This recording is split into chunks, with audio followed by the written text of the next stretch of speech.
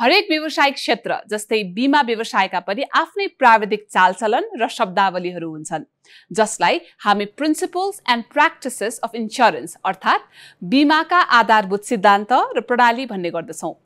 बीमाका कुरा बुझ्ने गरेको अघिल्लो अङ्कमा हामीले बीमाका आधारभूत सिद्धान्तहरू अर्थात् प्रिन्सिपल्स अफ इन्स्योरेन्सका बारेमा छलफल गर्यौं। सोही क्रमलाई जारी राख्दै आज हामी प्र्याक्टिसेस अफ इन्स्योरेन्स अर्थात् बीमाको कार्यप्रणालीका बारेमा छलफल र विचार विमर्श गर्नेछौँ। बीमा बीमित एवं बीमक बीच हुने एक करार हो।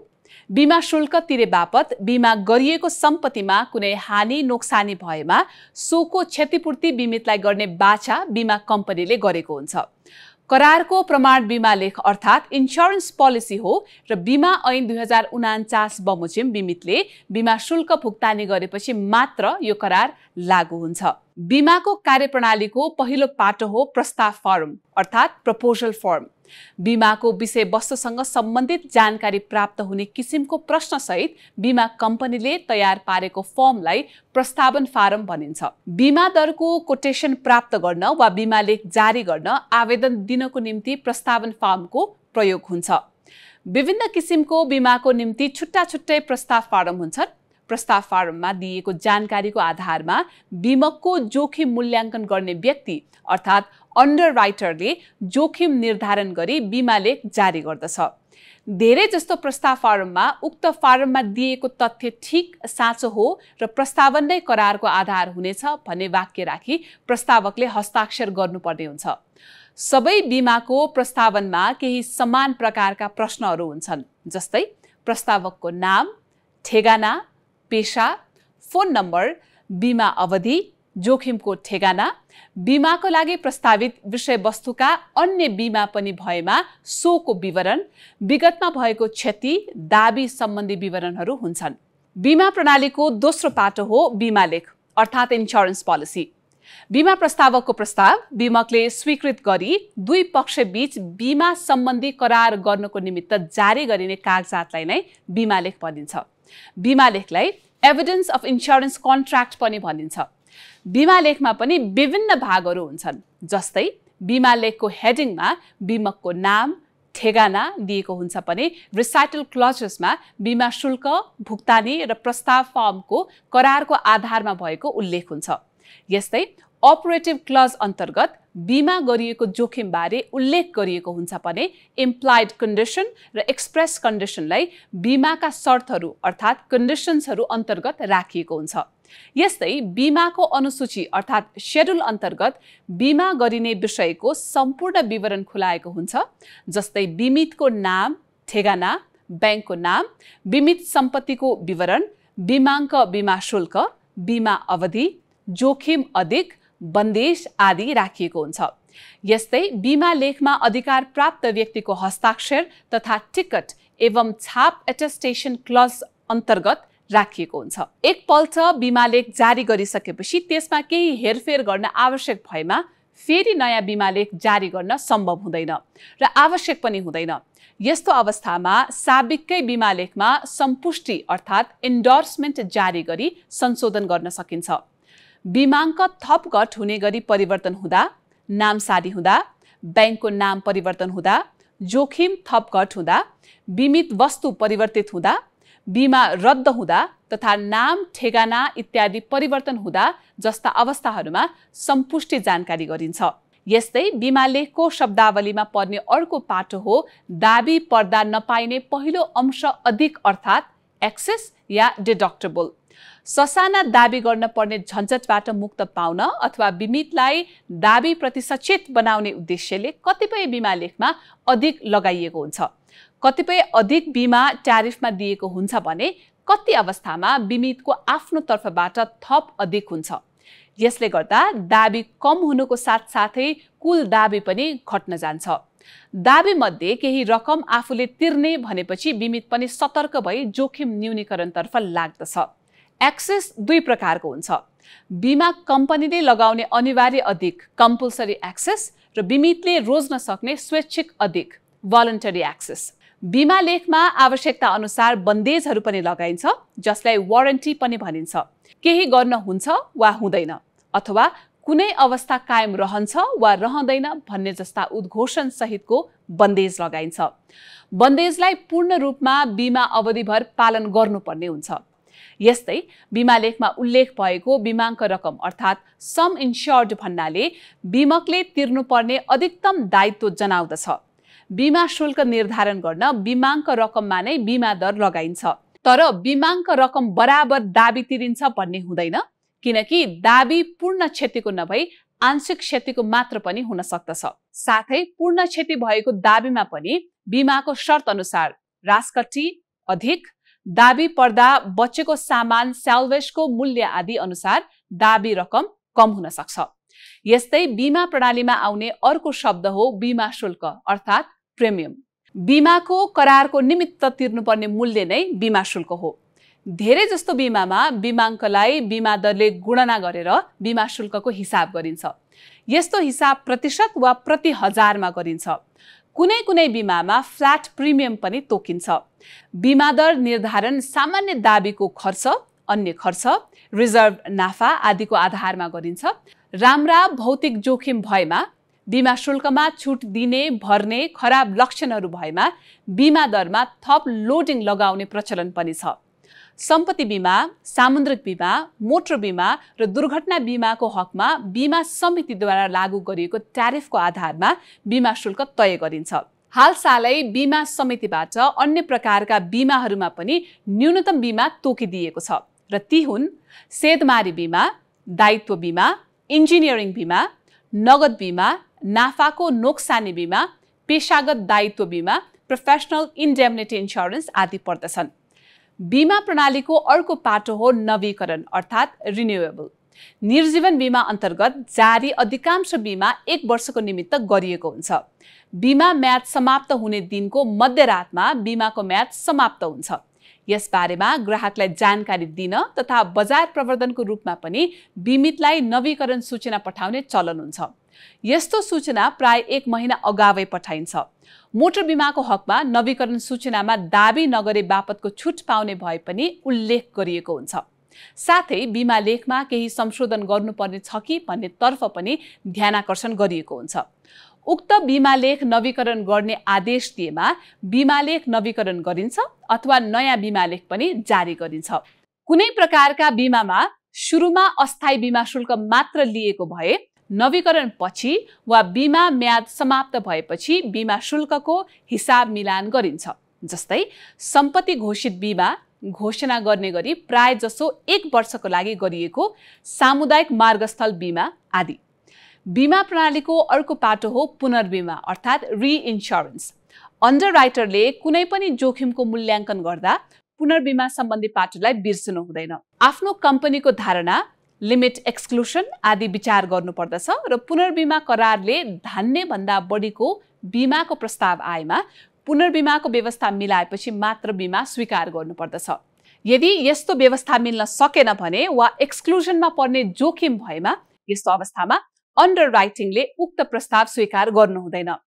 बीमा प्रणाली सम्बन्धी यो विस्तृत रिपोर्ट पछि अब हामी सधैँ जसो यस क्षेत्रका विशेषज्ञसँग छलफलतर्फ लाग्दैछौँ।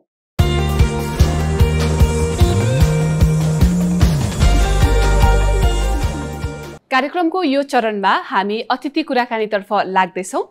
कार्यक्रममा आज हामी समक्ष अतिथिको रूपमा इन्स्योरेन्स इन्स्टिच्युट नेपालका सिइओ भोजराज शर्माज्यूको उपस्थिति रहेको छ। उहाँसँग अब हामी कुराकानी गर्दैछौँ।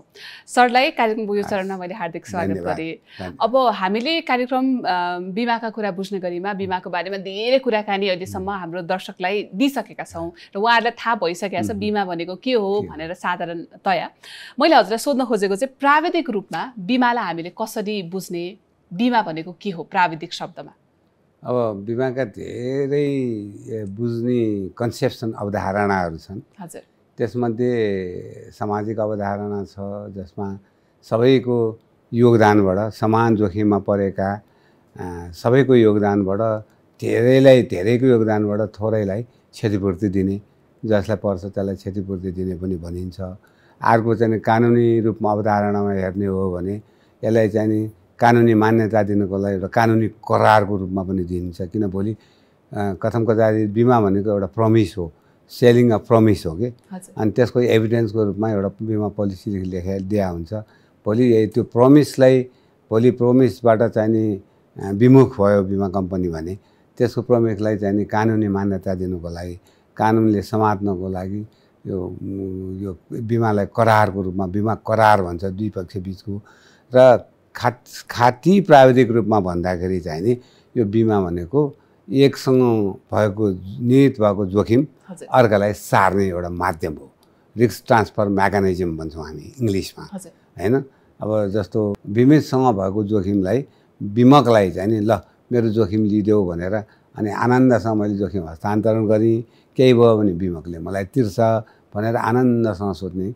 सुताउने भनौँ न पिस अफ माइन्ड दिने एउटा जुन यो ढुक्क छ है भनेर अस्योर गराउने एकदम एउटा माध्यम हो त्यो चाहिँ बिमा हो सर अब टेक्निकल टर्म्सहरु एकदम धेरै छन् के इन्स्योरेन्सको सेक्टरमा अब आम मानिसको बुझाइमा कहिलेकाहीँ त्यो बुझाइको पहुँच नपुग्न सक्छ यो बिमक र बिमाकर्ता भनी दुईटा टर्मिनोलोजी जुन छ यसलाई साधारण भाषामा बुझाइदिनुस् साधारण भाषामा बिमक भनेको जसले अरूको जोखिमलाई सकार्छ लिन्छ तिम्रो कानमा भएको जोखिम अब मेरो कानमा छोड तिमी ढुक्क भएर बस त्यो भनेको बिमा कम्पनी हो बिमक हो बिमक भन्छ है बिमित भनेको चाहिँ नि जसलाई जोखिम आइपर्न सक्छ जसको सम्पत्ति छ जसको जीवन छ हैन सम्पत्ति घर गाडी जे पनि हुन सक्छ नि त्यस्तो सम्पत्ति भने मतलब क्षति भयो भने त्यसलाई फेरि पुनर्स्थापना गर्नुपर्छ पुनर्स्थापना गर्न सकिँदैन त्यस्तोलाई चाहिँ जसको ओनर भनौँ जसलाई लस हुन्छ त्यो नै चाहिँ नि के भयो त बिमित हो जसले बिमा गराउँछ ल है मलाई मेरो जोखिमलाई तिमीले लिदेऊ म तिमीलाई हस्तान्तरण गर्छु भनेर जो जान्छ त्यो चाहिँ नि बिमित हो सर यो बिमा प्राप्त गर्ने सामान्य प्रक्रिया चाहिँ कस्तो हुन्छ अनि बिमा जारी गर्नको लागि चाहिने कागजातहरू र फर्म्सहरू चाहिँ के उपलब्ध गराउनु पर्छ यो चाहिँ नि यो मेरो विचारमा तपाईहरुले सोधेको जुन प्रश्न छ त्यो बडो नै उपयोगी र जनहितको लागि छ धेरैलाई बिमा गराउन झन्झट छ गाह्रो छ कसरी बिमा गराउने भनेर अल्मलिएर बसिरहेका हुन्छन् समयलाई कुरेर बसेका हुन्छन् त्यही समयमा केही हुन सक्छ त्यसकारण यसको ज्ञान हुनु जरुरी छ यसरी चाहिँ एकचोटि त पहिला कुन बिमा कम्पनीलाई सँग बिमा गर्ने पहिला छान्नु पनि पर्यो र त्यसलाई अप्रोच गर्नु पर्यो अप्रोच गरिसकेपछि अनि बिमा कम्पनीहरूले के गर्छन् भने उसलाई एउटा प्रस्ताव फारम भराउँछन् प्रस्ताव फारम भनेको के हो भने मेरो जोखिम कस्तो खालको जोखिम हो त मेरो भवन हो कि मेरो मोटर गाडी हो कि हैन मेरो अन्य चाहिँ सम्पत्तिहरू केही सुन चाँदीको सम्पत्तिको मेरो नगद हो कि त्यस्तै किसिमको अन्य धेरै किसिमको प्रकारको जोखिम हुन्छ नि अब त्यो हो कि भनेर हेर्नको लागि अनि एप्रोप्रिएट प्रस्ताव फारम उसले ल्याइदिन्छ त्यसमा चाहिँ त्यहाँभित्र कस्तो जोखिम निहित छ भनेर उसले त्यहाँ प्रश्नहरू गरिरहेको हुन्छन् जस्तो मैले भवनको बिमा गराएँ भने त्यो भवनमा फिजिकल हजार्ड भन्छौँ निहित फिजिकल्ली त्यहाँ चाहिँ आगो लाग्ने अरू चिज स्ट्रममा विक हुने पानीले खाने अथवा लाइटनिङले चाँडै खाने हैन यस्तो प्रकारको के रहेछ कति मात्रामा चाहिँ त्यसको भल्नरेबिलिटी छ भन्ने कुरालाई एसेस गर्न मिल्छ बिमा कम्पनीहरूले अनि त्यही अनुसार बिमा दरलाई निर्धारण गर्न मिल्छ र त्यो बिमा प्रस्ताव फर्म भनेको कस्तो हुनुपर्छ भने बिमितले सबै कुरा नढाँटिकन भन्नुपर्छ किन कुनै कुरा ढाँट्यो बिमा कम्पनीलाई आफ्नो सम्पत्तिको इन्फर्मेसन जानकारी दिनु पर्यो अनि उसले जानकारी लिएपछि अनि उसले तपाईलाई चाहिँ ल अब तपाईको रेट यो हो भनेर उसले भन्छ अथवा अरू केही चाहियो भने पनि बिमा कम्पनीले एडिसनल क्वेसनहरुहरू पनि थप प्रश्नहरू पनि गर्न सक्छन् र त्यो प्रस्ताव फारममा एउटा तल के लेखेको हुन्छ भने एउटा उद्घोषण डिक्लेरेसन हुन्छ जहाँ के चाहिँ उसले मैले माथि भनेको कुरा मैले कुनै लुकाएर छिपाएर जानी केही भनेर मैले गरेको छैन मैले जति आफूले जानेको कुरा हो मैले ट्रुथ गरेर एउटा ट्रुथको त्यहाँनि त्यो पनि डिक्लेरेसन भर्नुपर्छ त्यति भएपछि अनि ह्यासल फ्री बिमा हुन्छ के उसले राम्रोसँग प्रस्ताव फर्म भरिदियो भने भोलि चाहिँ क्लेम तिर्ने बेला ह्यासल फ्री अनि अर्को चाहिँ यो बिमाका कागजातहरू एकदमै झन्झटिला हुन्छन् हैन परिसकेपछि मान्छे दौडेर जान्छ अनि यो कागजात पुगेन भनेर फर्काइरहेको एक्सपिरियन्स पनि धेरै छन् भन्ने कुरा गुनासो पनि आउँछन् सर यसमा कुनै फिक्स्ड हुँदैन यो हैन एकदम नर्मल रूपमा भनौँ न सामान्य रूपमा सबै चिज फिक्स्ड हुन्छ हजुर सबै पहिला त बिमाको कागजात बिमाको धाबी पर्न साथै उसले पहिला बिमा कम्पनीलाई खबर गर्नु पर्यो मेरो धाबी पर्यो भन्नु पर्यो अनि त्यो बिमा पोलिसी बिमा लेख जुन छ नि उसले जुन एभिडेन्स अफ इन्स्योरेन्स जुन दिन्छ त्यो एभिडेन्स अफ इन्स्योरेन्स जुनको प्रमाण दिन्छ त्यसैमा सबै शर्तहरू पनि लेखेको हुन्छ कि अब परिहाल्यो भनेपछि अनि तपाईँको उसलाई बिमा कम्पनीलाई खबर गर्ने हो अनि त्यहाँ भए चिज सुरक्षित राख्ने हो छेडछाड नगरिकन सुरक्षित राख्ने हो बिमा कम्पनीबाट सर्भेयर आउँछ सर्भरले हेरेपछि अनि उसले इन्स्ट्रक्सन दिन्छ त्यहाँ के गर्ने कसो गर्ने भन्ने हुन्छ र अब के चाहिन्छ भन्ने कुरा सर्भेयरले नि बताइदिन्छ त्यहाँ यी सबै कुराहरू दिएर सहयोग गर्यो भने धाबी झन्झट हुँदैन जति चाँडो भयो जति चाँडो दियो सर्भेयरले रिपोर्ट दिन आसारी त्यो दाबी हुनसक्छ तर यहाँ एउटै कुरा चाहिँ के भने मैले यहाँ भन्नै पर्ने कुरा चाहिँ नि बिमितलाई धेरै जसो कुरा थाहा हुँदैन दाबी फर्म मैले भर्नुपर्छ भन्ने पनि थाहा हुँदैन त्यो थाहा दिने काम चाहिँ नि दाबीको चाहिँ नि दाबीको जुन सूचना दिन्छ त्यो बेला जुन सर्भेयर आउँछ सर्भेयरले एट वान गो भनिदियो भने एकैचोटिमा भनिदिएर लिखितमा दियो भने उसले यति जुटाइदिनुहोस् भनेर भन्यो भने उसले जुटाइदिन्छ उसलाई सहिलो हुन्छ यो अनि साथै भन्यो भने जति राम्रोसँग डकुमेन्ट दिनु सक्यो भने त्यति नै हासल फ्री दाबी पनि पाइन्छ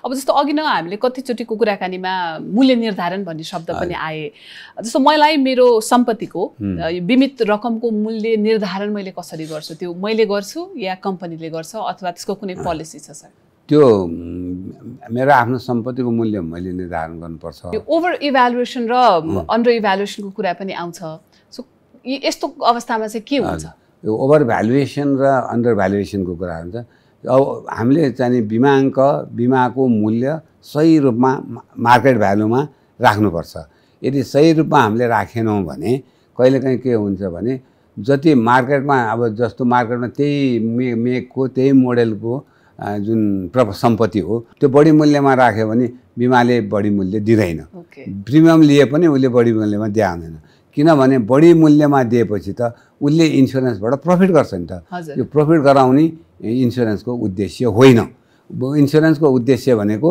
उसलाई न लस न गेन एज इट इज अवस्थामा क्षतिपूर्ति गर्ने हो इट्स इन्डेमनिटी दिने हो इट्स नट ए प्रफिट होइन इन्स्योरेन्स होइन त्यस्तै यदि प्रपरली इन्स्योरेन्स भएको छ तपाईँको अन्डर भ्यालुएसन भएको छैन जस्तो मार्केटमा 10 लाख मूल्य पर्ने एउटा कुनै प्रपर्टी छ तर कसैले बिमाले चाहिँ बिमा गर्यो 5 लाखमा भन्यो भने उता त 50% त उसले अन्डर भ्यालुएसन गर्यो नि त्यो भएपछि त he has to beer that 50% of the claim himself हो कि भने मूल्याङ्कन गर्ने काम बिमा कम्पनीको होइन बिमाको मार्केटिङले होइन तर बिमा कसरी भ्यालु राख्ने त भने एजुकेट गर्ने काम चाहिँ बिमा कम्पनी सो यो बिमामा अन्डर राइटिङ भन्नाले के बुझिन्छ अन्डर राइटिङ भनेको चाहिँ बिमाको जोखिम कति छ जोखिमाङ्कन भन्छ नेपालीमा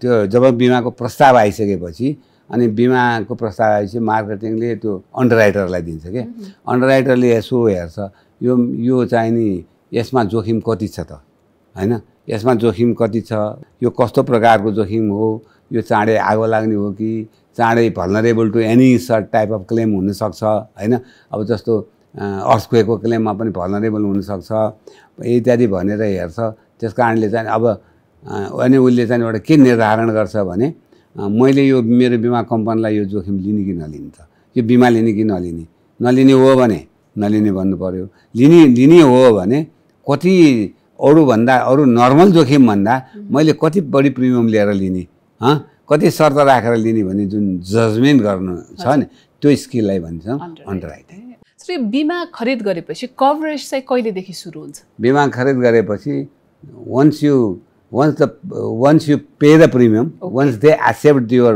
insurance हैन म लिन्छु भनेर भरेर अनि once you pay the premium then and there उसको त्यहीबाट सुरु हुन्छ अनि बिमाको अवधि कति लामो अवधि कि अब निर्जीवन बिमामा 1 वर्ष नर्मली 1 वर्ष sometimes जस्तो इन्जिनियरिङ इन्स्योरेन्स प्रोजेक्टको इन्स्योरेन्समा during the project period it can go up to 5-6 years also construction period त्यसकै आधारमा यसको घटबढ पनि हुन्छ तर नर्मली प्रपर्टी इन्स्योरेन्समा चाहिँ नि दिस इज 1 इयर अब लाइफ इन्स्योरेन्समा भन्नुहुन्छ त्यो 20 इयर्स 30 इयर्स सो यो अनि बिमा लेख भनेको चाहिँ के हो बिमा लेख भनेको किन महत्त्वपूर्ण हुन्छ यो पाटो insurance is a selling and buying exercise. Insurance बिमामा पनि किन र बेच हुन्छ। के किन बेच हुन्छ त भनेको it's abstract thing, it's a promise of the mouth. Exactly, it's a promise किन बेच हुन्छ भने मतलब देखिँदैन। के भयो भने म तिमीलाई यो यो यो यो भयो भने तिमीलाई दिन्छु। त्यो जब दिन्छु मात्रै भन्दाखेरि त के हुन्छ भने it will be an gentleman agreement. Gentleman agreement. ऊ तिमी त्यहाँ रेस्ट गर, ऊ त्यहाँ छोएर आऊ, म यहाँ अहिले यति पैसा तिमीलाई दिन्छु भने जस्तो। दिन्न भन्यो भने के हुन्छ? दिन्न भन्यो भने अब देयर इज नो रेमेडी, त्यसलाई दिलाउन त रेमेडी छैन होइन। तर बिमामा के हुन्छ भने once you give the policy, insurance policy, त्यो भने मतलब इन्सुरेन्स पोलिसी भनेको यो त्यो हामीले गरेको प्रोमिस छ नि, बिमा कम्पनीले गरेको प्रोमिसको एभिडेन्स हो, एभिडेन्स, लिगल एभिडेन्स हो। अनि त्यो प्रोमिसमाबाट कहिलेकाहीँ म तिमीलाई यो क्लेम दिन्न भनेर भोलि क्लेम परेपछि दिन्न भन्यो भने now he has got the evidence, he can go to the court अनि कोर्टले भन्छ this is the evidence, as per evidence you have to pay to that. हजुर हजुर सर, अब यो एउटा ग्राहकको रूपमा हामीले बिमा लेखमा याद गर्नुपर्ने अथवा ध्यान दिनुपर्ने पक्षहरू के हुन्? हजुरले आन्सर दिइरहँदा एकदम कन्फ्युजिङ जस्तो लाग्यो होइन, यो एब्सोल्युट छैन त। यस अर्थमा बिमा लेखमा सजग हुनुपर्ने कुराहरू चाहिँ के हुन्? धेरै कुराहरू छन्।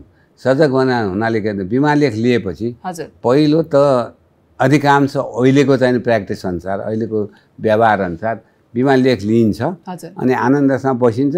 मैले सबै कभर गरेका छु भनेको गरेका छु, तर के कभर गरेका छ के कभर गरेका छैन, कुनै कुनै शर्तले के दिन्न भनेको छ, पढ्नु पर्यो। त्यो एउटा चाहिँ के भने ग्राहकहरूले पनि एउटा प्रुडेन्ट हुनुपर्छ, एउटा अवेर हुनुपर्छ। मैले पढ्नु फेरि सबै क्लाइन्टले अब हरेक कुरा बुझ्छ भन्ने जरुरी छैन, किन इभन युरोपतिर पनि मैले हेर्दाखेरि उनीहरू पनि पोलिसी पढाएको छ भने पढाएको छैन भन्छन्। जे just take out the policy, I have taken out the policy for my car but I have not read it भन्नु। उसले just if something happen I will just give A call to the claim settling authority, त्यहाँ लेखेको हुन्छ claim settling भने they will just come and pick up the car and they will take it away भन्छ। अनि उता त्यो त replacement पनि दिन्छ अन्टिल रिपेयर होइन, त्यो हुन्छ।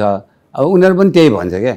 अब भनेपछि क्लाइन्ट हुनुपर्छ के भने प्रुडेन्ट हुनुपर्छ, तर हाउ फार है भने क्लाइन्टको बोनस दिनुहुन्न क्या, क्लाइन्टलाई मात्रै।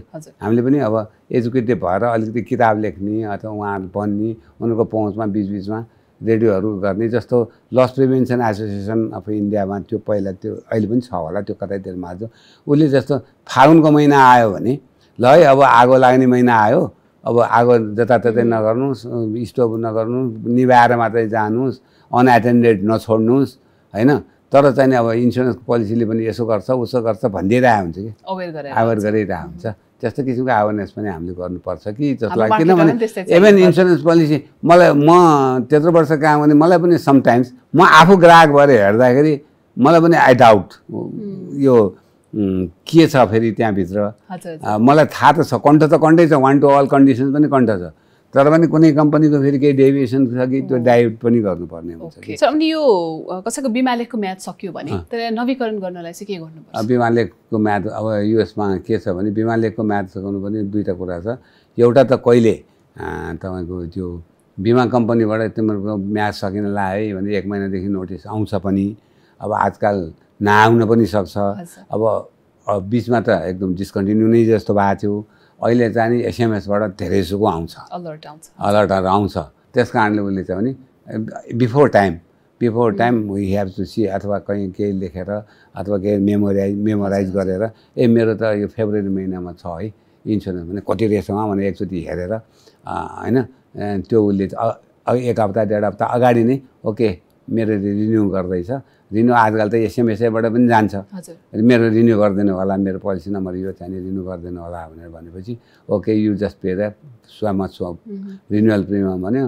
अनि त्यसलाई रिन्युअल प्रिमियम अब आजकल फोन पेबाट पनि पठाइदियो अथवा मान्छे नै गएर पनि दिएर आयो, then they will issue the receipt and रिन्युअलमा। अनि कुनै इन्फर्मेसनहरू तलमाथि परेको छ होइन, भ्यालु अलि लो गर्नु पर्यो अनि अथवा चाहिँ नि कुनै त्यहाँ रिस्कमा पनि थप घट केही छ।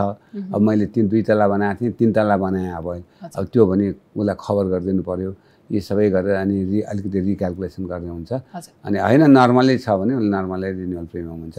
अनि रिन्युअल सो हजुरको कुरा सुनिरहँदाखेरि दुवै पक्षको जिम्मेवारी बराबर जस्तै नै देखियो जसले बिमा गरिरहनु भएको छ उहाँ पनि अवेर हुन पर्यो पाइला पाइलामा जसले बिमा गराउनु भयो उहाँहरूको पनि उत्तिकै इक्वल भ्याल्यु रहेको छ देखियो बिमासँग सम्बन्धित कति धेरै कन्फ्युजन्सहरू थिए जनमानसमा हजुरले प्रश्न पारिदिनु भयो त्यसको लागि धेरै धेरै धन्यवाद sir thank you very much कार्यक्रम बिमाका कुरा बुझ्ने गरीमा साँच्चै नै बुझ्ने गरेर हजुरले धेरै कुराहरू हामीलाई र हाम्रो दर्शकलाई सम्झाइदिनु भयो बुझाइदिनु भयो will invite you again thank you very much धन्यवाद धन्यवाद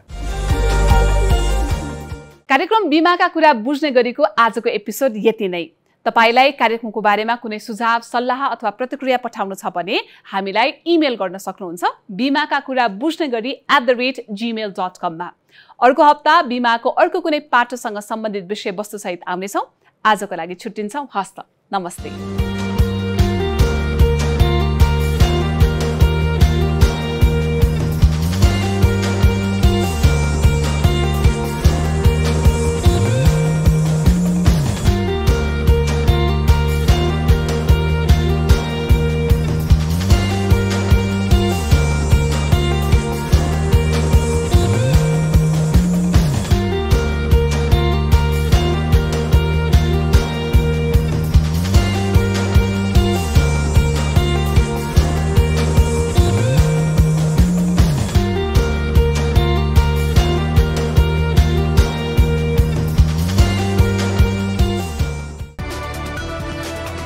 It's an AP1 presentation.